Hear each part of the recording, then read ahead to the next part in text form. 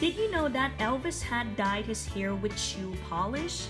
Elvis's natural hair color was sandy blonde, but he always preferred darker hair colors and began dyeing it when he was just a teenager.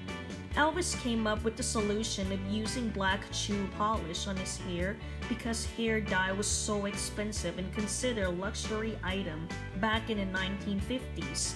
The thick paste of the shoe polish not only gave him the color he desired, but it also kept his hair slicked back and turned firmly to the size of his head.